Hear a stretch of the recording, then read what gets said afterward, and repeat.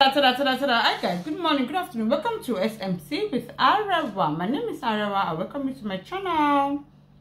If you're new, you can click on that subscribe button and don't forget to on your notification bell so you can get notified whenever I drop a new video, so you can come and check it out. Also, this is a Yoruba and English channel, so many thank you once again for joining me. Thank you for your love. Thank you for coming back to this channel.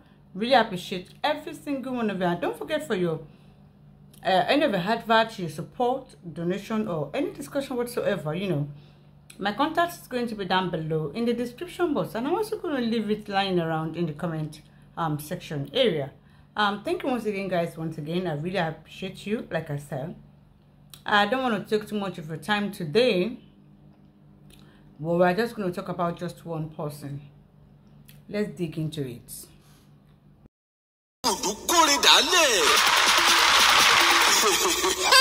Ìrèdè ẹ máa yọ̀ torí ń tẹ̀ wá lọ Sókótó ti wà lápò ṣòkòtò yín. Legacy Food ní gbogbo tó jọmọ́ oúnjẹ lẹ́wà àti tòkè òkun ti bá rọrùn dé. Ọ̀gá ni wọ́n nínú kábániṣètò oúnjẹ. Ṣé tilẹ̀ wa ni àbí tòkè òkun Continental Foods? Bá a ṣe ń distribute ní Nàìjíríà bẹ́ẹ̀ là ń ṣe káàkiri òkè òkun. Àwọn oúnjẹ aládìídùn tá a ti package bí ẹja gbígbẹ, ọ̀fadà rice, èlùbọ́, gàrí, irú, ẹ̀wà olóyin àtàwọn oríṣiríṣi ohun ìsebẹ̀. Báwo lẹ ṣe fẹ́ sí ní Legacy Foods? Bá a ṣe ń tà á lẹ́jẹ̀wọ̀n láǹfààní tún wà fún àwọn alára tútà láti wá kó lọ́pọ̀ yanturu pẹ̀lú owó péréte. Tẹ́sí máa rí èrè lọ́pọ̀lọpọ̀. Dádì, mọ́mì, gbogbo ẹ̀yin ilé ìtajà ìgbàlódé tó jẹ́ ti oúnjẹ. Ẹ má làágùn jìnnà. Ti yín ni láti rán Legacy Food níṣẹ́, á sì jẹ bó ti tó àti bó ti yẹ. Ó sì ṣe àwọn aláṣẹ ìgbàlódé tó jẹ́ ojúlówó lẹ́yìn fẹ́. Legacy Food ní ẹ kàn sí because we are modern and culture service provider. Láti bá wa dòwò pọ̀, ẹ kàn sí Legacy Foods tó wà ní Nàìjíríà, Lake Holland International Limited, Mesa Village, Kọ́bápẹ́, Abẹ́òkúta, telephone 0902-022-5804 tàbí lórílẹ̀‐èdè Amẹ́ríkà ní Legacy Africana Market, 671 Bay Street, Thousand Island, New York, 10304, telephone +192-935-35385. Ní Legacy Foods, we set the legacy. So guys, sorry, let's get into it. So guys, I'm sure you all know this former Nollywood actress. Her name is Funke Adesinyo. I think she's from Ibadan, if I'm not mistaken. But then she used to be an actress. I think she was that actress that Said Balogun that they were dating at the time, that one beat her black and blue that time or something like that. Yeah, I think it was that scandal.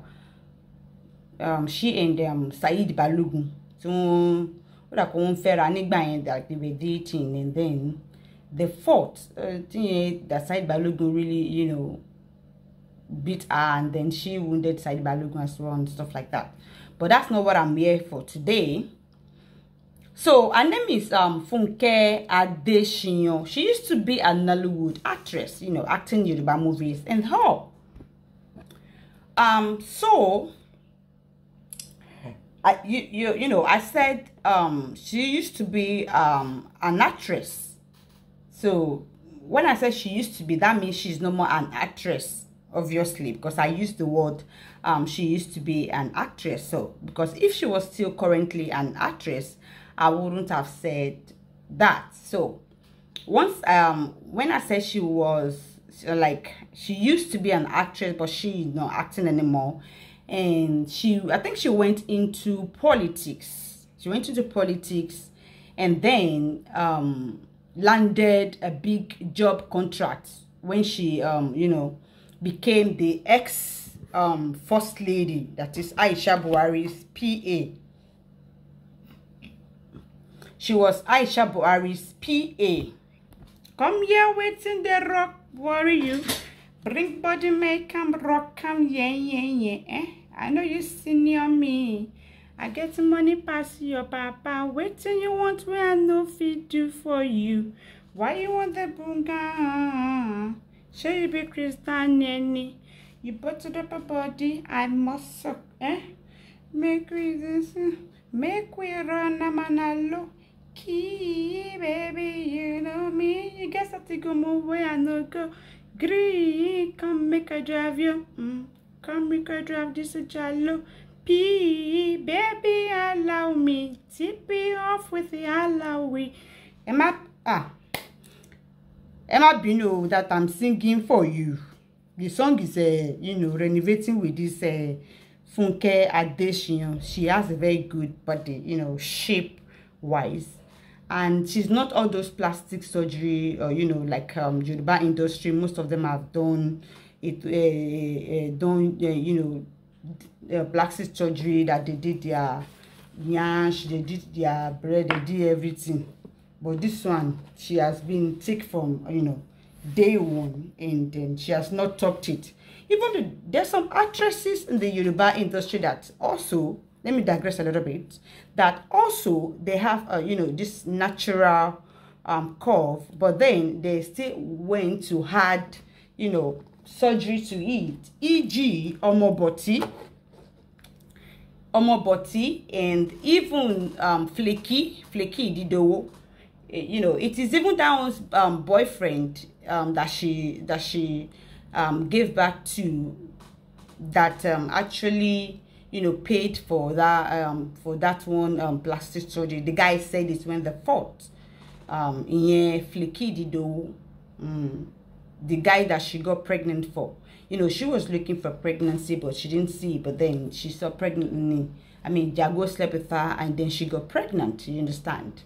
But he spent money on her. I think then the guy used to stay in Kenya and Gambia. Then that he had to fly her down there, blah blah blah, stuff like that. Don't forget this same Flaky Dido was supposed to marry Pasuma. Honestly, Pasuma really loved her. When you love someone naturally, but Pasuma mother was against Pasuma getting married, to her or to any other woman, as whatsoever. According to what people used to say, Pasuma mother is the one that is not making him get married. That but then nobody knows, And to me, even if she wants to marry, that even if Pasuma wants to marry anybody, don't forget this same Pasuma. Yabojo gave this same Pasuma, what's it called? Lara, Larette Shoe. Larette Shoe also dated Pasuma. That time Larette Shoe want to die on top Pasuma. That it was, we are any gist for my day. Don't prescribe Aramide, where she was telling us everything, how Lara went to one juju place to go and do juju to tie Pasuma down, blah blah blah. Unknown to Lara, maybe she did not know, or maybe she knew. I don't even understand. Maybe she did not know that Yabojo was also tusi with Pasuma. But then at the end of the day, she still pimps. Yabojo pimps, okay? Pimp, she big deal. She pimps. So don't forget, she was the one that introduced the same Lara. Is this Yabo that introduced the same Lara Shoe to Demola? Demola that married Farida. That they spent 100 million, 50 million on the wedding. That the wedding pack up in less than a month. That Farida said Oko Bobo that the banana of Demola is not working, blah blah blah. The marriage just packed her. I'm sure you remember that Demola. When that story came out with Farida, it was also said that Demola dated dated Lara too. But when he dated Lara and Farida were no friends. They don't know each other then. I think that was when Lara first came to Lagos, because some about Donny Lara. I'm just giving you gist of Nollywood. But at the Shame buy, it's because of Mohbad case. That's why there are a lot of amebos that we are supposed to be doing. But it's because of this Mohbad case that you know, it's making us overlook some amebo than ọ̀rọ̀ ẹ̀mí lélẹ̀ ọ̀rọ̀ ọmọ lélẹ̀ ọ̀rọ̀ abiyamọ ní ti Mohbad pé let's hold on to get justice for Mohbad, because it is a very painful thing as a mother that has blood running through your vein. That is why we just decided to, you know, pack all the amebos one side first, make them go sit down so that we will join together, put our mind together to fight for justice for, you know, Mohbad. You understand? You know, if we all kept quiet, the case of Mohbad will be swept under the carpet. You understand? So it's because of Mohbad case, because we want justice. That is why we just decided to, you know, bend some amebos and overlook some amebos, because those ones are not a life to death matter like a Mohbad own. That's the reason why you. So it's not my fault. You gẹ́gẹ́ bí ambassador àwọn olófòfò àgbáyé tí mo jẹ. You guys know now. It's because of Mohbad case that a lot of amebo that have not done. A lot of amebo that my little bird, you know, used to tell me. You kukuma know that AK is my hobby. Amebo is my talent. Ofofo is my trademark. Aproko is my passion. You all know that. And I'm the ambassador of all these things that I cause. I'm the ambassador, chairwoman worldwide of all the Eke Amebo, Ofofo, Aproko. I'm the chairwoman. I'm the one that they, and then very soon we are going to, you know, receive the chieftaincy title. I'm a Wuye chieftaincy title of the, you know, the Oye that I was given. Title that was given. So when next you are going to address me, you'll be putting chief Arewa, chief SMC. It's not easy to be a share. It's not easy to collect a, you know, to you know, to become a chief, to collect a chieftaincy title. It's not a very easy thing now. It's not a very easy thing. For one person to be the chairwoman, to be the chairwoman of all Eke, Amebo, Ofofo, Aproko in the whole world, it's not an easy job. I work hard on it. That's why the title was given to me. Very soon, I'm a Wuye. I'm a Wuye, but because there's no money now to Wuye, so we are still going to be looking ourselves. Maybe I'm still going to ask for donation, go for me later, so that I can use the money to do Iwuye, so that I will collect the title formally. Don't ask me which KBS is giving me the title. Back to the amebo that I was doing, I'm sorry that I digressed a little bit. You know, it is this same Iyabo Ojo that introduced that Lara to that Demola. Even though when Demola dated Lara and Larette and then Farida were no friends. Then they don't know each other then. And I think according to the Gbebo they knew it was when Larette came to Lagos for the first time. You understand? Oshe Wasekonu Amo Atoko Ati Badwani, because she's an Ibadan based babe. So she now came to Lagos. So her friend Yabo is now taking her out, you know, pimping her, introduced her to different men. Then she introduced her to Demola. You understand? She introduced her to Demola. I think then Demola eats one big money. She pay for 110. Ni Demola what I can't don't she can't go ni Demola. She nobody knows. Wala say ni jare. Iye baba olóko kékeré tó kú òṣìṣẹ́ nti talakpala. Diakpala. So and Demola used to say, you know, everybody knows I like a big yansh. Mo like it, mo like it, but Lala ni din to. No, I'm more big dear. She ma to nígbà tí òun àti Demola fẹ́ra because ó ṣe wá se kún gbà yẹn láti Ìbàdàn. Nígbà tó jẹun sára leko dáadáa. When she dated Pasuma, Olúwa o. It is not small work that Pasuma is doing in the bedroom when she I mean, when I talked about the weight of Farida today is not the weight she was when she dated Pasuma. The weight she was when she dated Pasuma last song. You cannot carry one of her leg up if you if you don't eat enough food. You will not have stamina to carry just one of her lap up, one of her leg. Not to talk of a man that is carrying 2 legs and at the same time it's not easy. Pasuma is a man new. Ẹ̀gbọ́n mi Pasuma, Alhaji Ọ̀gá one. No gbé fún yín o. Because if you look at the weight of Larette then when she dated, by the time she dated Pasuma, she had started selling shoes and making money. You know, Demola, said it that Larette, carry his money. It is during the time that Demola dated Larette. I think Demola eat one big money then, and then he had to go to jail. That is the jail he went to that year is the one he just came back from. That he now came back to meet Farida. I don't know how many years the jail was, but I think it was between 3 or 4 years or thereabout. If I'm not mistaken, maybe 3 or 2 years or so. They say it is Demola said it is his money.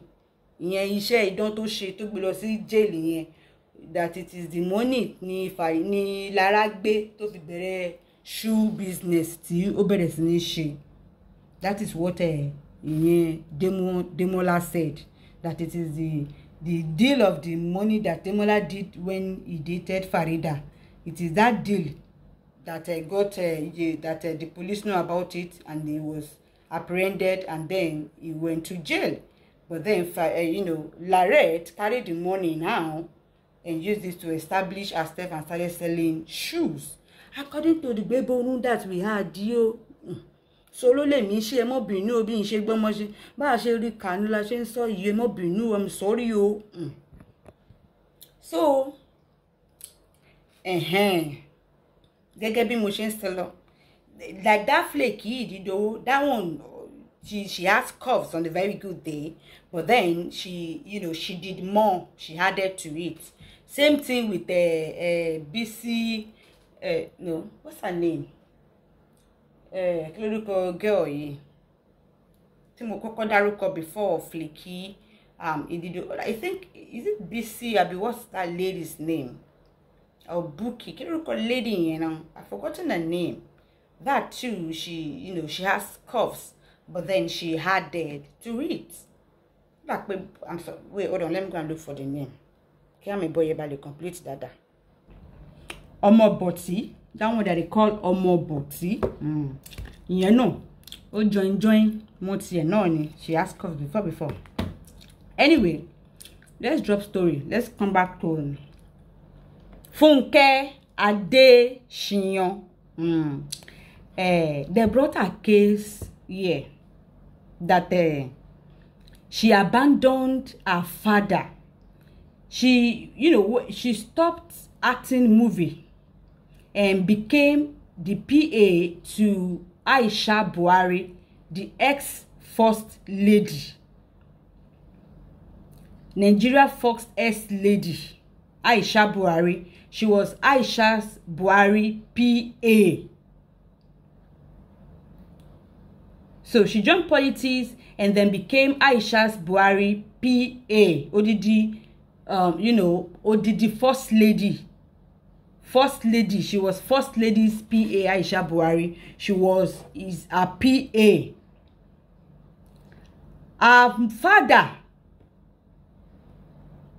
Her father, Funke, ẹni tó mú ẹjọ́ ẹ wá, is Aminat. Ọmọ Alhaji, ọmọ ẹ̀gbọ́n Aunty Alimo. So you have what more anything mo sọ yẹn. The girl too, she acts movie.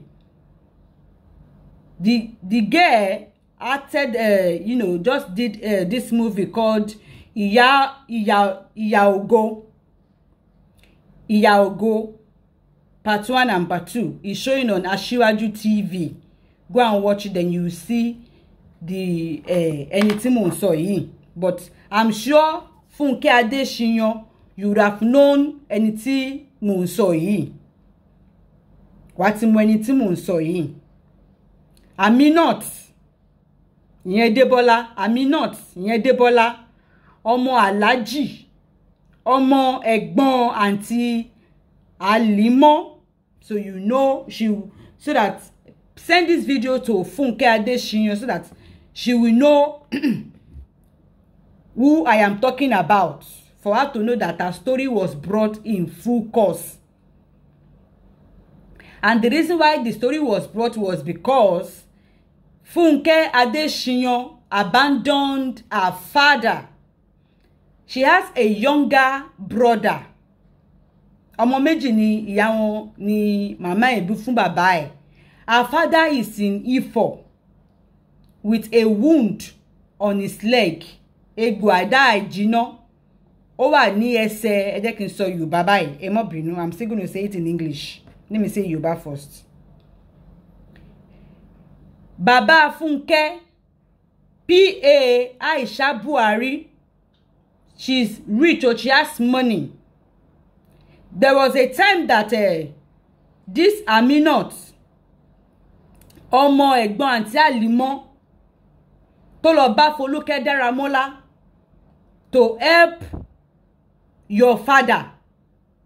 Folúkẹ́ Dáramọ́lá sọ wípé rárá o, bàbá celebrity òun ni bàbá yẹn pé àwọn ò lè ràn lọ́wọ́ nítorí pé celebrity ni ọmọ ẹ̀ tó dẹ̀ ní owó lọ́wọ́. And which is true. True. Foluke will not be able to, and nobody, no organization or in their right senses will want to help the man. Because, I mean, his daughter is a celebrity. Is a celebrity that has money. That is the PA that works with the president, the first lady of Nigeria. That a politician is even fronting to own an hotel in Ibadan, for that matter. She is Aisha Buhari PA. So, Foluke Dáramọ́lá refused to help that man because ọmọ ẹ̀ is a celebrity. Kò dẹ̀ ṣe celebrity tó jẹ́ pé ó ti kó gbá wọlé tí ò lówó lọ́wọ́. Celebrity tó lówó lọ́wọ́ ni ọmọ ẹ̀. So there are other people that need that help, that they don't have a child that is celebrity that has money. But ọmọ bàbá eléyìí ó ní owó lọ́wọ́. So wọ́n lè ràn bàbá yẹn ní ọwọ́. Àgbàlá Gabriel gan, no way. Many people tó bá gbé man yẹn kó ràn man yẹn lọ́wọ́. Tó bá ti mọ̀ pé ọmọ ẹ̀ ní Funke Adesina, odidi Funke Adesina ó lówó lọ́wọ́ now. Ṣé kò yẹ kí Funke Adesina kó tọ́jú bàbá ẹ̀ ni? So the bàbá yẹn ò rí ìrànlọ́wọ́, wọ́n dẹ̀ ní egbò àìjìnà lẹ́sẹ̀. Ọmọ méjì ni ìyá Funke bí fún wọn. Her younger brother is in South Africa tó ń ṣe bàbá. Funke Adesina, wàá mọ̀ pé story ẹ̀ wọ́n mú wá in full course ni bí mo ṣe ń sọ yìí. And if you think it is a lie, the next episode will be to bring Alimot and interview her. And also your father, to showcase where your father is living. To showcase the wound on your father's leg. So that the whole wide world will see it. Ní ọmọ tó lówó lọ́wọ́, tó jẹ́ celebrity, tó yẹ pé ó ń ṣiṣẹ́ fún first lady Nigeria. Kí kó má wá lè tọ́jú bàbá ẹ̀. Bàbá yẹn ní pé ó máa send 5,000, 10,000 oṣù mẹ́ta, oṣù mẹ́rin. Funke sọ fún bàbá ẹ̀ pé kí bàbá ẹ̀ lọ ta family house wọn kán lọ fi tọ́jú ara wọn. Funke ò tọ́jú bàbá ẹ̀. Her father is seriously sick. Bàbá yẹn tọrọ bárà jẹun ni. If she's come out and say it's a lie, we'll bring the father. Wọ́n ti send gbogbo video bí tí bàbá yẹn gbé everything. Aminat fúnrara ẹ̀, ìyẹn Débọ́lá. Ọmọ Alhaji, ọmọ ẹ̀gbọ́n àǹtí Àlímọ́. Funke, ó ti mọ ẹni tí mò ń sọ. Gẹ́yẹn náà, òun náà ń ṣe fíìmù díẹ̀díẹ̀. A recent film is showing on Asiwaju TV. You guys go and watch it because the lady she's also a single mother. Out of the little change that she's seeing, she's trying to, you know, give this Funke Adesina tí ò ní nǹkan ṣe tó, tí ò tọ́jú bàbá, tí ò tọ́jú ìyá. Àbúrò ẹ̀ ń jìyà ní South Africa tí yẹn ń ṣe bàbá. Ojoojúmọ́ ni àbúrò ẹ̀ ń pe Amina ẹ̀ pé ó ti sóhun kan jọ̀kan kan send owó sóhun òrówó jẹun ní South Africa. Tọ́mádé ní kó wá sílẹ̀ ní kí ló ń fẹ́ wá, òun kò ṣe kankan tó ń fẹ́ wá ṣe nílé náà, which is true. Ipe àǹtí òun kò ready láti help. Funke Adesina kò ready láti help family kankan with her wealth and her connection. She's not ready to help any family member, including her own biological father. Gangan bàbá tó dẹ̀jẹ̀ lé lórí. Bàbá yẹn ní egbò àdá àjínà ní ẹsẹ̀. Bàbá yẹn ní egbò àdá àjínà lẹ́sẹ̀, gẹ́gẹ́ bí mo ṣe ń bá yín sọ̀rọ̀ ẹ̀yin èèyàn báyìí. Man yẹn ní egbò lẹ́sẹ̀. Funke Adesina kò ṣe kí ni kò lọ wo bàbá yẹn. Ifọ̀ ni bàbá yẹn ń gbé. Ifọ̀ òun ni bàbá yẹn wà. Ebi ń pa bàbá yẹn, àwọn èèyàn dé refuse láti ran bàbá yẹn lọ́wọ́ tó bá ti gbọ́ pé Funke Adesina ni ọmọ ẹ̀. Everybody dẹ̀ mọ̀ pé Funke Adesina dẹ̀kẹ̀rẹ̀ ó lówó lọ́wọ́. She's into politics, òun dẹ̀ ni PA odidi first lady. So báwo nìyàn ṣe tún máa pọ́n mi sínú kànga. That is what people normally say, that if anybody wants to help the man, and once they find out that his daughter is actually Funke Adesina, a whole Funke Adesina, that is the first lady's PA for that matter. She was a big actress that makes money. And then she entered politics and still made it in politics as well, and became the PA to the first lady of Nigeria. That's not connection kekere. Once they see that everybody will be saying, no, they cannot be fetching water and be pouring it inside the wall. They cannot be fetching water and be pouring water inside the well. Yeah. His daughter has money. It's better to use this money to help people that don't have, children that have money, or they're celebrities or doing fine. Which is true. Because anybody to fẹ́ràn bàbá yẹn tọrọ bára jẹun ni pẹ̀lú wound tó wà lẹ́sẹ̀ wọn. He has no money to eat nor to treat the wound on his leg. He has a wound on his leg. Bí pé kí wọ́n sọ̀yàn, bóyá wọ́n sọ̀yàn lẹ́ta ni, torí ẹsẹ̀ yẹn ti ń jẹrà. Àìfàmọ̀ kan máa gé ẹsẹ̀ bàbá yẹn last torí ẹsẹ̀ yẹn ó ti ń jẹrà. Funke can come outside and say it's a lie, then will not bring all the video. The next episode is to bring Amina live for a live interview. And the father and the younger brother. Her mother is in London. She has remarried another man. Yẹ́ra pé ìyá ẹ̀ ti wà ní London tó ti lọ fẹ́ ìyẹn ìyá Funke. Ìyá Funke Adesina and her father are no more together. So her mother is in the UK. Her mother just gave birth to 2 children for the father. This Funke and a boy, a younger brother. That one is in South Africa doing baba. Every day that one is calling Nigeria, calling this girl that please, no help, I've called my auntie, Auntie Funke did not pick my call. She did not help me. I ṣẹ́gbọ̀n. Auntie Funke ò ṣe mí láàánú, mo bẹ̀ wọ́n pé mo fẹ́ wá sí Nigeria kan tẹ̀ ṣàánú mi ò rówó jẹun. Ìyẹn ń ṣe bàbá ní South Africa ni tí ò rówó jẹun, tí ò rówó ilé san, tó ń sùn kiri ní South Africa. That is her younger brother.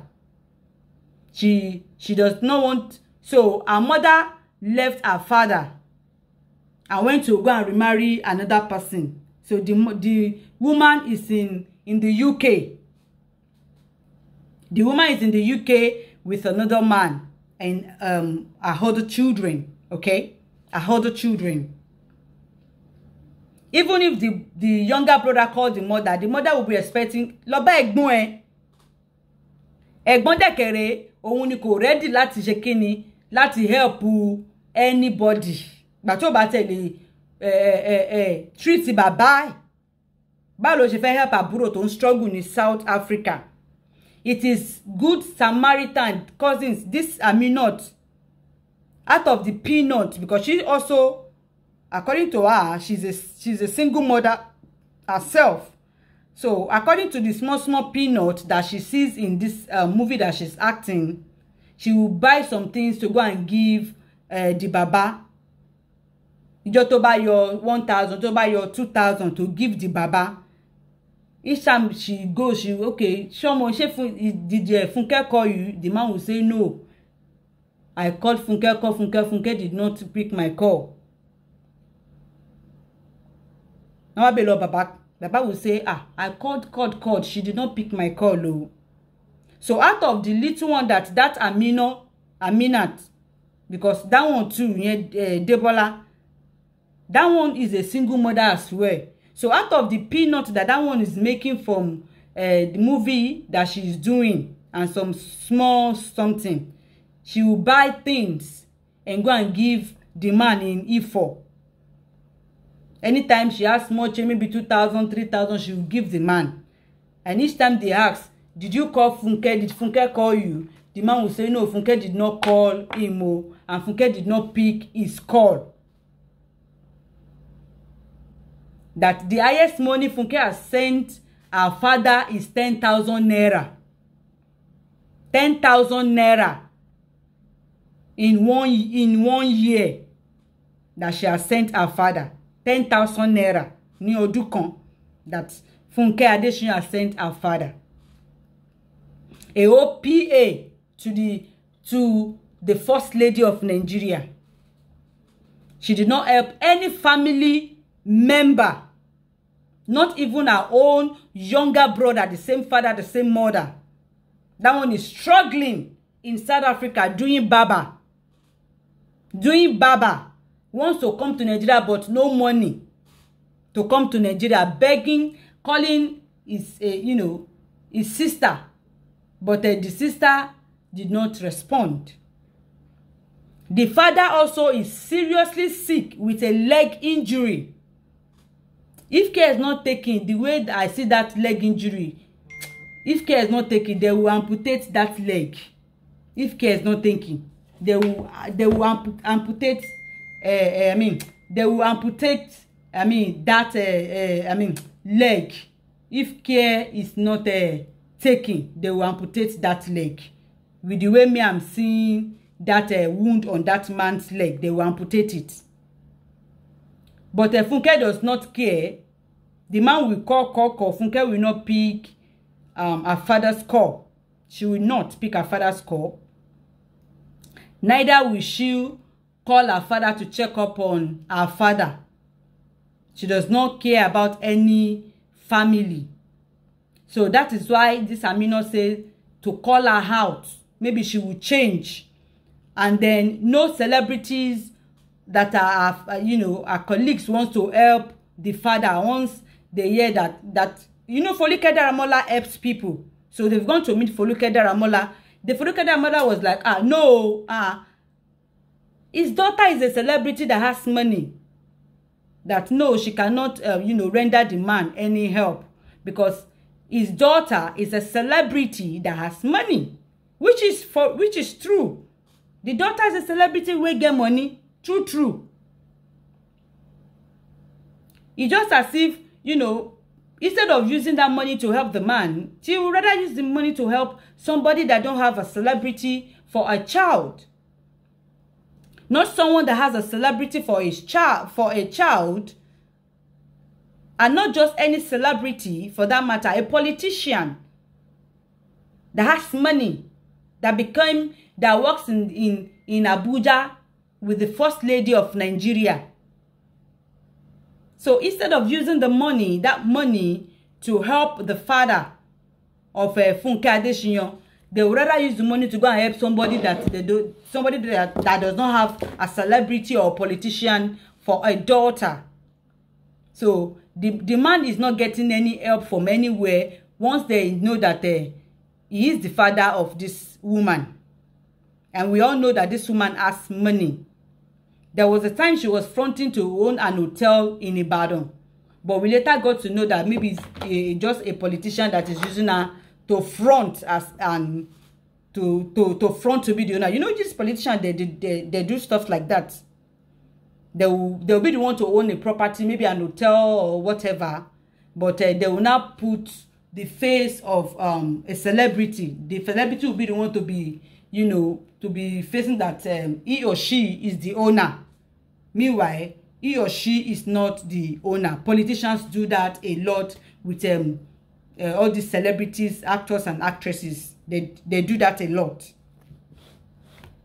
Ọmọ ń ṣe dáadáa tó jẹ́ pé ọmọ kọ́ hotel, wọ́n lè politician lè kọ́ hotel ńlá àbí ilé làbí nǹkankan.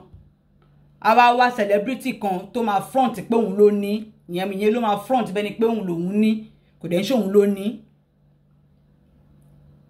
I'm sure you know that they do our politicians that they do that. And if in case you don't know, now you know. Now you know. So all those celebrities that will say they own this, they own that, many of them are not the owner. It is politician that owns all these things. They are just using them to front so that the AFCC or so that Enyoni producing money ara. That is why they are using them to front. The way politicians are using church pastors, you know, to do money laundering. You know, churchy, you know, religion is no taxpayer be religion. There's no tax on religion in Nigeria. So most politicians that do money laundering, they use all these big pastors to do it. They use all these big pastors to move money. That is how what's it called, Prophetess Gushi, Ìyẹn Olúborí, all this diamond, everything that she's rocking, she's doing money laundering with politicians and stuff. Okay, so as they do that with celebrities as well. So Funke Adesina, the father is in Ifo, suffering with a terrible leg injury that if care is not taken, that leg will be amputated and cut. She does not take care of her family. She does not care. Her younger brother is in South Africa doing baba. That one is begging that he wants to come back home, but she refused to help her brother. She refused to help her father. Please share this video to get to Funke Adesina if you know her. Ambo out today. Let's move on, guys. Ẹ káàárọ̀, ẹ káàsán, ẹ káalẹ́. Àgbo ìbílẹ̀ solution lòun kí yín. Ẹ ṣé ẹ̀yin olólùfẹ́ àgbo ìbílẹ̀ solution. Tẹ́ fẹ́ mi lójú, tẹ́ fẹ́ mi lọ́wọ́, tẹ́ fẹ́ mi lára, tẹ́ nífẹ̀ẹ́ mi dénú, tẹ́ trust mi láti send owó sí mi láti bá yín ṣe gbogbo nǹkan tẹ́ bá fẹ́. Ẹ ṣé mo dúpẹ́ ẹ̀yin olólùfẹ́ àgbo ìbílẹ̀. Ọmọ yín rèé, ọ̀rẹ́ yín rèé, àbúrò yín, ẹ̀gbọ́n yín, ìyá yín. Once again, àgbo ìbílẹ̀ solution. A tún wá sórí ètò àgbo ìbílẹ̀ solution láti wá polówó àgbo ìbílẹ̀ solution. Lórí àgbo ìbílẹ̀ solution, a ní 3-in-1 àgbo jẹ̀dí fọ́kùnrin. Tẹ́ bá fẹ́ ńlá, a máa ṣe fún yín. Tẹ́ bá fẹ́ 5 litre, a máa ṣe fún yín. Àgbo ìbílẹ̀ solution lélẹ́yìí 3-in-1 jẹ̀dí, ọ̀pẹ̀yìn àti alẹ́. A ní alẹ́ powder náà. Tẹ́ bá fẹ́, a ní alẹ́ liquid, a ní alẹ́ powder. Tẹ́ bá ti fẹ́ ni la máa ṣe fún yín. So àgbo 3-in-1 òun lélẹ́yìí, ṣé ti rí 3-in-1 yẹn lélẹ́yìí, ṣé ti rí. This is 3-in-1. So a ní àgbo oríṣiríṣi la ní. A ní àwọ̀ká, a ní which is táwọn olóyìnbó ń pè ní arthritis. Àgbo arthritis lélẹ́yìí àwọn olólùfẹ́ mi kan ló lélẹ̀ báyìí ṣe ti rí arthritis lélẹ̀ onírírẹ̀ lélẹ̀ tẹ́ bá fẹ́ ní 5 litre a máa ṣe fún yín.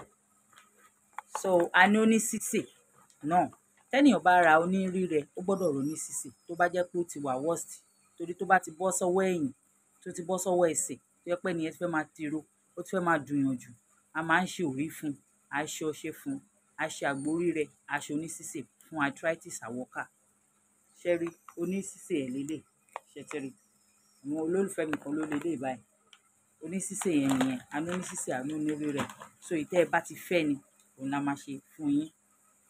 Ẹ̀yin olólùfẹ́ àgbo ìbílẹ̀ solution tí obìnrin ò bá rí nǹkan oṣù ẹ̀ tí nǹkan oṣù ẹ̀ bá ń ṣe ségesège a ní àgbo fún àgbo period láti jẹ́ kí period ẹ̀ wá regulate kó wà normal a ní fún a ní àgbo infection fọkùnrin a ní àgbo infection fóbìnrin a ní àgbo high blood pressure sísè àtọnírírẹ̀ a ní àgbo diabetes sísè àtọnírírẹ̀ ìtẹ́ bá ti fẹ́ ni la máa fún yín.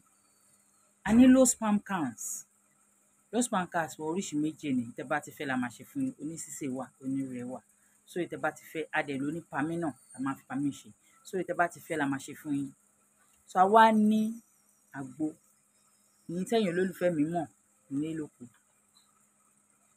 fertility treatment wà very very important lára obìnrin this is our fertility treatment mi ì tí yí padà yan ẹ̀yin olólùfẹ́ mi ọwọ́ tá ṣe ń lò náà la ṣe ń lò fertility treatment this is part of that fertility treatment as well ẹni tó bá ti rà rí àmọ́ a ní fertility treatment fóbìnrin tó ń wojú ọlọ́run tó fẹ́ conceive a ní tó dẹ̀ ń ṣe period because ẹ lè lo fertility treatment kẹ́ má ṣe period ẹ gbọ́dọ̀ ṣe period kẹ́ tó lo fertility treatment tí period yín bá 6 ẹ gbọ́dọ̀ lo nǹkan tí period máa fi wá ná kẹ́ tó lo àgbo fertility so ẹ̀yin olólùfẹ́ mi ẹ kàn sí mi tí ẹ bá lè rán dádì wá ẹ pè mí fúnra yín ẹ explain àjọ share ìfẹ́ tajọ ní fúnra wa àjọ help ara wa ẹ̀yin náà dẹ̀ lè help èmi náà lè help yín a wà fúnra wa fún ni so a ní nǹkan lóríṣiríṣi tẹ́ bá fẹ́ a ní ọṣẹ ìwẹ̀ òun ni mò ń lò òun lélẹ̀ àwọn olólùfẹ́ mi ti order lọ ṣẹ́tìrì this is 1 litre so a ní kékeré a ní ńlá ẹni tó bá fẹ́ fi test wọ́n lè ra kékeré wọ́n lè ra ńlá kékeré ẹ̀ lélẹ̀ ṣẹ́tìrì it's the black soap gbogbo nǹkan tá a fi ṣe just a natural kò sí pé wọ́n mix chemical kankan mọ́ everything is natural òun lèmi ń lò tẹ́ bá rójú mi ì fi nǹkan kan sójú o ṣẹ́tìrì kò sí nǹkan kan lójú mi o no makeup nothing this is plain ṣẹ́tìrì ọṣẹ yìí lèmi ń lò so ẹ̀yin olólùfẹ́ mi tẹ́ bá ti rẹ́dì ẹ kàn sí mi àgbo ìbílẹ̀ lórí SMC Arẹwà lórí YouTube nọ́mbà mi ò pé méjì I'm still using the same number 07063559591 mo tún repeat ẹ̀ 070559591 07063559591 nọ́mbà mi nìyẹn a wá ní òrí fún àwọn ọmọdé tírun wọn ń já àbáwọn àgbàlagbà tírun wọn ń já tó jẹ́ pé gbogbo iwájú orí wọn torí wíìgì á ti já lọ ẹlòmíì iwájú irun ẹ̀ máa ń já torí òtútù a ní òrí yìí fún ṣe rí òrí yìí tẹ́ bá ti fi pa ó ṣiṣẹ́ gidi àwọn olólùfẹ́ mi dẹ̀ wọ́n ń béèrè sí i lẹ́sẹ̀kẹsẹ̀ náà ń béèrè sí i ìta ní àti tààtàn àṣefẹ́ ṣe ànádà wọn ni tẹ́ bá ọ̀dà ọjà lénìí tẹ́ bá send owó lénìí ọ̀la ọjà yín máa ti ready and dílé ọjà so anything tẹ́ bá need ẹ pè àgbo ìbílẹ̀ wà fún yín so a tún ní sweetener fún ẹ̀yin obìnrin tó yẹ pé ẹ kì í feel sex tó máa fọwọ́ kàn yín ara yín ò ní fi bí àwọn dádì wa dẹ̀ ló ń fọwọ́ kàn yín débẹ̀ ni o bẹ̀tà ní nǹkan tá máa fi help yín tó yẹ pé táwọn náà bá ń ṣe á dùn mọ́ wọn á dùn mẹ́yìn náà ṣètìrì a ní powder sweetener so eléyìí míìkì lè máa fi mu ó wà lóríṣiríṣi a ní oyin honey so a ní sweet ṣètìrì sweet wa lélẹ̀ a ní sweet tó tẹ́ bá nífẹ̀ẹ́ sí, a ní lóríṣiríṣi, tó tẹ́ bá nífẹ̀ẹ́ sí, a ní waist bead